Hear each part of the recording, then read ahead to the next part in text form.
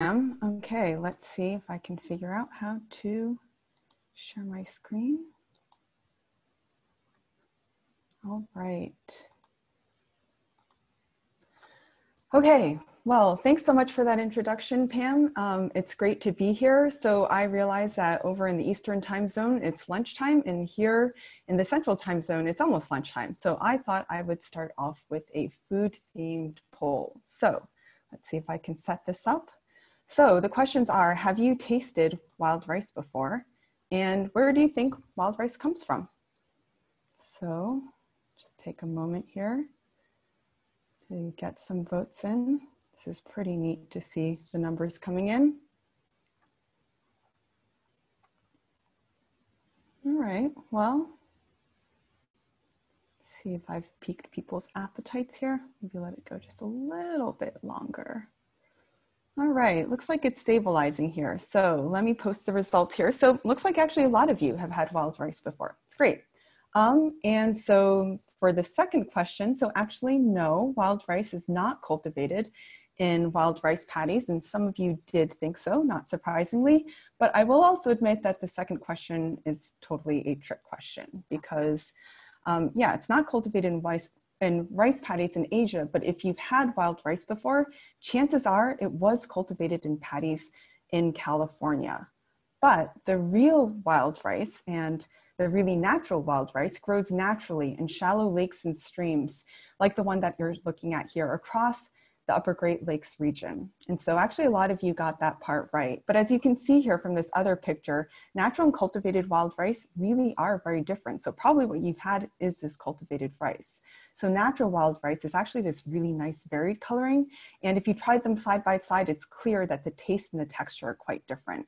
So you can buy natural wild rice in a lot of different stores around here in the Upper Great Lakes region. And of course, you can find it online. And I really encourage you to check it out sometime. So wild rice is actually very special to those of us in the Upper Great Lakes region. Here in Minnesota, wild rice is our beloved state grain. And for many Native Americans in this region, including the Anishinaabe and the Dakota, for them, wild rice is a profoundly important dietary, medicinal, cultural, and spiritual resource. In fact, the Anishinaabe migration story is centered around wild rice. The Anishinaabe people came to this part of North America 5 centuries ago from the Northeast in search of their prophesied homeland where food grows on water. And so Monoman, or the word for wild rice in the Anishinaabe language, Monoman is the reason why they are here where they are today. And today, many Native Americans in this region continue to harvest and process wild rice using traditional methods like what you see here. Okay, so I don't think I need to do another poll to know that at least a lot of you out there are probably wondering whether I maybe wandered into the wrong cyber symposium to be talking about food and to be talking about Native American tribes. Because you're probably here expecting to be hearing about, scientific research happening at places that look like this, right? And that's not surprising because by now you've heard about critical zone observatories, and nearly all of these are located in these types of high relief landscapes. And these critical zone observatories are intensive study sites where a lot of really important critical zone science was first established. But I'm really glad that the organizers of this symposium are really rallying to try to diversify our community because, not only do I think that this will lead to even deeper understanding about these important intensive study sites, but I think that's going to help take critical zone science everywhere, beyond just these different sites. And in fact, at the AGU 2018 meeting, I actually kind of did a tally of the different abstracts that had been submitted to sessions that had critical zone science themes. And it turned out actually 3/4 of the abstracts were actually looking at sites that were outside of these or similar types of intensive study sites. And in fact, at that meeting, I was actually there talking about critical zone science work that I was doing with collaborators very far from these intensive study sites. We were working in remote and actually very sparsely monitored sites in the Ecuadorian Andes. But today, I'm actually going to talk about a different critical zone, one that will seem just as far from these different intensive study sites in terms of what its setting looks like, but is actually just in my own backyard. And that's the critical zone of wild rice, which grows in shallow lakes and streams in the flat formerly glaciated landscapes in the upper Great Lakes region. And if that weren't, weird enough, I'm going to be talking about integrating ways of knowing this wild rice critical zone through collaborations with American Indian tribal partners. And what I really hope that you get out of this presentation by the end is an understanding of why this collaboration is so important. Okay, but first off, is wild rice actually a critical zone? Well, it turns out that wild rice is really sensitive to the biogeochemical reactions that are occurring by its root zone. In fact, wild rice usually doesn't grow where there are very high concentrations of sulfate occurring. And so my collaborators and I have been researching how sulfur interacts with organic material and with iron that's in the sediments in order to affect wild rice. And we've been focusing on how deeper groundwater interacts with surface water from above, and how these interactions also depend on microbial processes. And so I would argue, yeah, I think we check enough of the boxes to qualify for the complexity of critical zone science. But there's another thing that I want to mention here. So in the western part of Minnesota, there are naturally occurring high concentrations of sulfate, and that's because of the geologic history there. But actually at the sites that I've been researching, those high concentrations of sulfate, they come from mining discharge waters. And so beyond just the classic rock, water, soil, organisms, and air factors that we tend to think of in critical zone science, we've also got the factor of humans here. And I would argue that this factor of humans is really important in critical zones around the world. And so that's why I was really glad that Evelyn Hinckley actually brought this up in her presentation yesterday too, which was coincidentally also about sulfur. And for wild rice, it's not just sulfate from mining that's a problem. Wild rice is also highly sensitive to human impacts on water levels and to climate change, as well as to invasive and competitive species. In fact, all these different sensitivities has led to the near decimation of wild rice across Michigan. It's led to about a decline of about a third of the stands in Wisconsin and Minnesota, and it's led to decreases in stands throughout Canada. But the interaction between humans and wild rice isn't always negative. Tribes have been harvesters and stewards of wild rice for generations, and also many non-native people in the region are harvesting and certainly eating wild rice as family traditions now. And this connection for tribes, this connection with wild rice isn't just a cultural one, it's also a legal one. And that's because tribes' access to wild rice is legally protected by treaties that have been signed by the US government in the 17 and 1800s. Okay, so as I think you're seeing here, humans play a really, really important role in the wild rice critical zone. But here's the thing. So maybe like some of you out there, I'm an introverted earth scientist. And yes, I am hugely motivated by problems that are societally relevant, but I've always felt more comfortable just working on the technical side. I really want to work on the hydrological modeling, the reactive transport modeling, the statistical data and model integration. But as I was beginning to learn more about wild rice and tribes, I began to realize that I really couldn't, with clear conscience, keep ignoring the human side of the issue. And here's why. So in the 1800s, land colonization by Euro-Americans occurred in my home state of Minnesota. And in 1851, the state appropriated Dakota lands in order to establish the University of Minnesota, which is where I work today. So fast forward to the 1960s, University of Minnesota agronomists cultivated wild rice in paddies. And this is a lot of it's actually grown in California today. And they did this without tribal consent. And I can tell you that most Native people consider the cultivation of wild rice to be deeply culturally offensive. To tribes, wild rice is sacred. To tribes, wild rice is a relative, like a grandmother. That's actually how a lot of Native people have described it to me. And further, tribes are sovereign nations, and their right to wild rice is a legal treaty right. And they've been concerned about the risks of genetic drift from these cultivated wild rice paddies to natural wild rice stands. And tribes have made their concerns about cultivated wild rice absolutely clear to the university. In a letter they've written, "We object to the exploitation of our wild rice for the pecuniary gain by mostly non-native people." And again, they've demanded a moratorium on genomic research and genetic research of wild rice.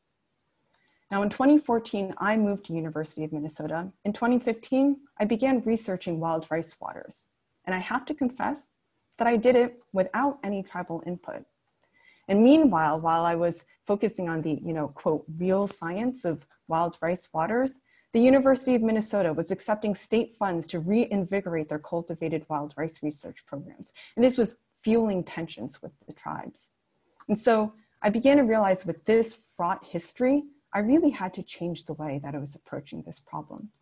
And so a few years ago, I brought together an interdisciplinary team from across the University of Minnesota in order to look at both the ecological and the human dimensions of wild rice, all under the understanding of its profound cultural importance to Native American tribes. And this time I had not only my collaborators in the geosciences, but I actually finally had a plant ecologist, and I had social scientists from different backgrounds. And we were fortunate enough to receive a generous seed grant from the University of Minnesota's Grand Challenges program and their Institute on the Environment to do this interdisciplinary work. But as we started this work, I started to realize that there was still something wrong with this picture. So sure, I now had the people who think about the people who care about wild rice, but what about those people who actually care about wild rice? And so that's why now, today, this is where our project is. This is the list of the entire project team. And in red are the names of tribal members and tribal representatives who are on our team. And these include Native researchers, Native students, they include tribal natural resource managers, they include tribal rice harvesters. And our project was given this Anishinaabe name, Koegadan Nanagarawindamin Monomen, which means first we must consider monomen, or wild rice, to remind everyone on the project that really the goal of the project was to be protecting a sacred plant.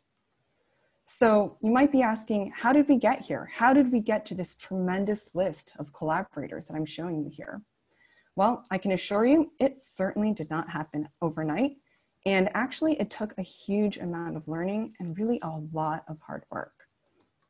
So you see, remember this timeline? Well, here we were in 2018, our interdisciplinary project was beginning really at the height of tensions between tribes and the university around wild rice. But I have to confess something again. So at this point, I was certainly understanding more about the unfortunate interactions that tribes had had with the university, but I still didn't fully understand the extent of it. I have to say that at that point, I had still never directly heard a tribal person describe to me how it felt to them to have their sacred monomen, their sacred wild rice, desecrated by university researchers. I didn't know that tribal people often get written into grant proposals in order to, meet outreach requirements without them even ever having been asked. I didn't know that researchers often trespass onto reservation lands in order to take their field samples. I didn't know that tribes have allowed geologists onto their lands in order to do research projects, only to have mining companies come and try to appropriate their lands, even though that wasn't actually what the geologists intended in the first place. But you know what? I really should have known. And when tribes realized that some of us really hadn't done the full work to understand our history and what we needed to be doing differently, they sternly made it clear that we needed to do so if we really wanted to work together. And so at this point, I want to actually acknowledge that with all the different events that have been going on, I think a lot of us have been thinking about what are the ways that we can support marginalized communities around us. And a lot of us have been trying to figure out what's really the right way to start going about doing this. And I might suggest from my experience that we all make sure that we really understand our history and what is our situation through all of this. And so just to kind of help you get through this, I've set up another poll here. Let's see if I can launch this one here. And I'd like you to think about, can you name the indigenous peoples on whose land you've lived? And this includes where you grew up, where you went to school, or where you go to work now. So I grew up in Portland, Maine. I went to school in Cambridge, Massachusetts. I now live here in Minneapolis. And I can tell you that I actually had to look up the answer for where I grew up and where I went to school. And honestly, I don't really know if I'd know the answer for sure for Minneapolis if it weren't for this Wild Rice Project. And another question, even if you can name those indigenous peoples, do you actually know the history that your community or your institution has had with these indigenous peoples? So I've got to say, I've learned so much in the last couple of years, but I'm still definitely learning. And this third question is just so that I can have an idea, just for my own curiosity, for what region in the world you're answering these questions. Well, great. It looks like a lot of you, some of you are getting through this, but it's slowing down a little bit. So I think I'll just share the results here so far. And yeah, similar to me, you know, I think I had to look it up for some of the places. So I'm really glad that, that many of you know the answer for some of the places that you've lived. And I hope maybe afterwards you can look up for those other places. And for those of you who don't live on other Indigenous peoples' lands, if you were at the 2018 AGU meeting in San Francisco, you might be interested to know that you were on the Ohlone land, on the lands of the Ohlone. Yeah, and it looks like, even though we might be able to name the indigenous peoples, it looks like we all could have a lot of work to do to understand the histories that we've had. All right. So going back here with our project, I think the tribes were absolutely right to call us out on the fact that we were starting down the path of so many of the same wrongs that other researchers have done before us. And so when we realized this, we did something that I knew was risky for our academic careers. We actually put aside our original proposed research plan, which included some, but definitely inadequate input from tribes. And instead, we realized that we needed to be prioritizing tribal sovereignty and tribal perspectives. And so we spent the first half of the entire first year traveling around Minnesota and Wisconsin, visiting different tribes and different tribal organizations. And we listened. We simply listened without any agenda. We listened to their concerns about wild rice and the perspectives about it. And we listened to their concerns about university researchers. And we also organized twice per year collaboration conferences. And this gave an opportunity to have over a dozen different tribes and tribal organizations across Minnesota, Wisconsin, and Michigan, and even some from Canada to come together and share their different ideas about what should or should not be happening in this project. But I'll say the turning point probably really came when we started to recruit Native and non-Native students for this project. What we realized is that they really became a common rallying point for both the university researchers and tribes, because we all shared this common goal of trying to train the next generation to be even better scientists and even better stewards of the environment. And now these diverse group of students, they're showing us through example what it looks like to reach across different experiences and backgrounds in order to work together. And I would say our partnerships really started to build when some tribes invited us out to some of their wild rice sites of concern. And as we spent time together out there thinking about what could be going on with the wild rice, we started to build our relationships. Now I will mention that throughout all of this, I was a pre-tenure assistant professor, and I definitely had a colleague make very clear to me that he thought that I was spending way too much time on outreach. Now, it is a sad, sad thing in my opinion that doing something positive for society can be criticized, but you know, I also get that that's part of the culture and the worldview of our academic institutions. But you know what really, really upset me was this assumption that we were doing all this somehow just for charity. So one thing that I want to make absolutely clear in this presentation is that collaborating with tribes has taught me more than any other project has. And it is making our science so much better. And I can assure you that every single university team member on this project feels exactly the same way. So you see, as we were beginning to get to know our tribal partners better, some of them have begun to share just a bit about how they think about Mahnomen, our wild rice and Anishinaabe language.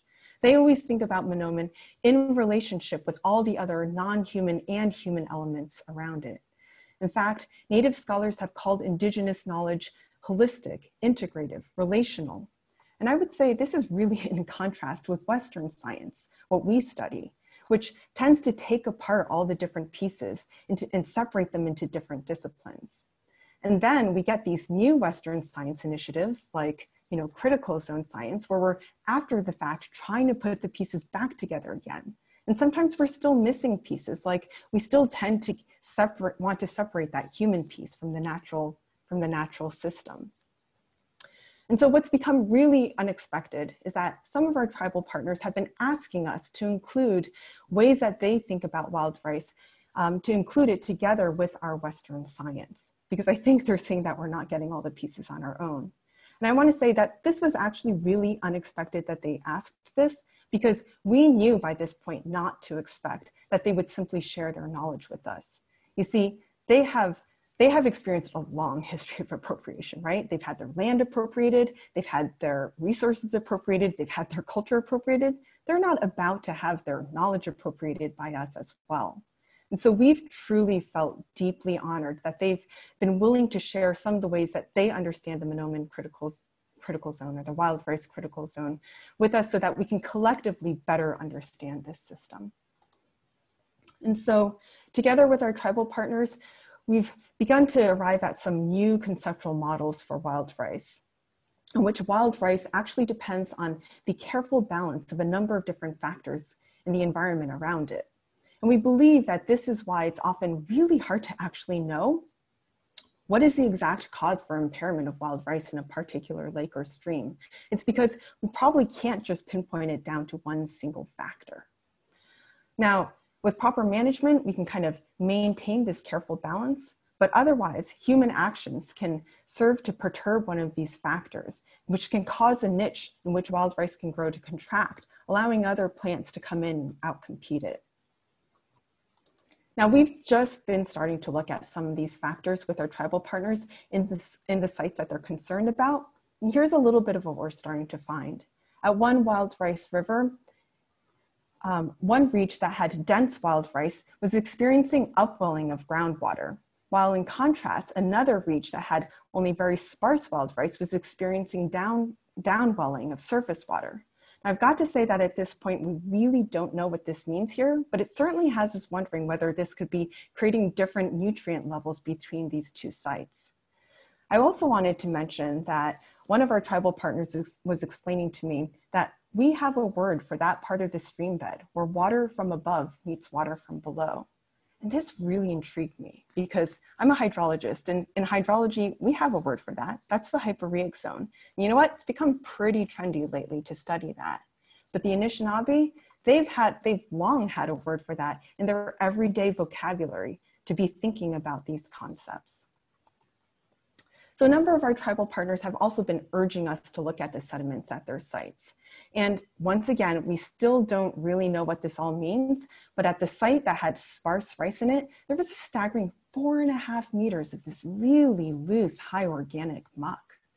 And, you know, we've been now asking ourselves what kind of hydrological disturbance could have caused this? And maybe could it be impairing the growth, the germination of wild rice seeds?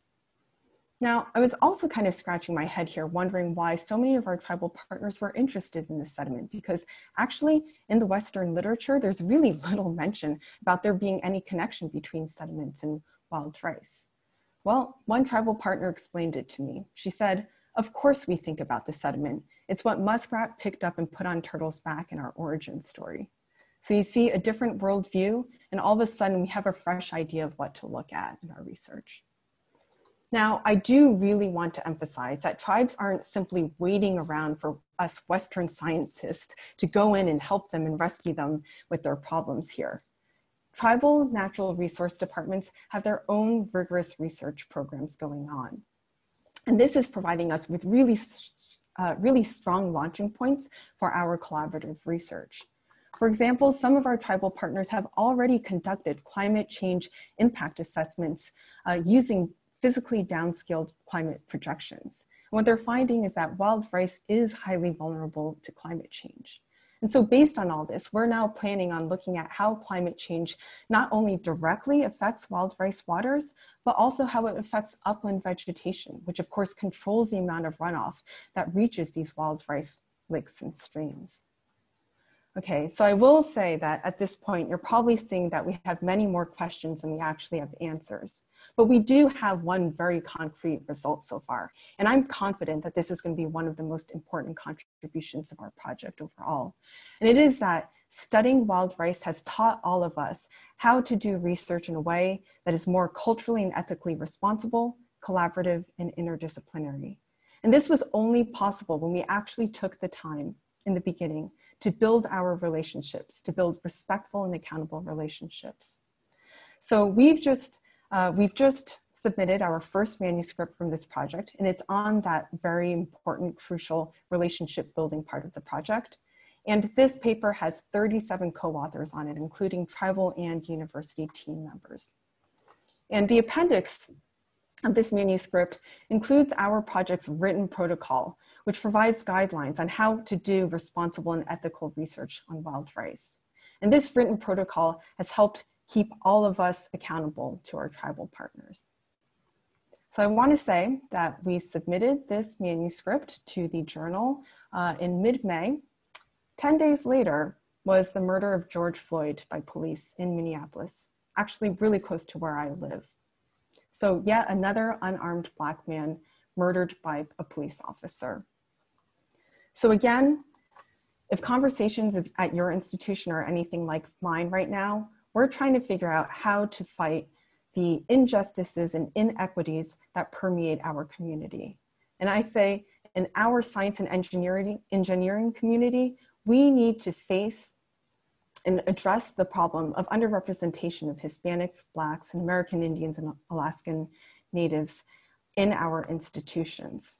And I would say that there is an ethical demand that we fix this picture right here for underrepresented minorities. But I'd also like to point out that it's not just an ethical demand. I would say there's also an intellectual demand for all of us.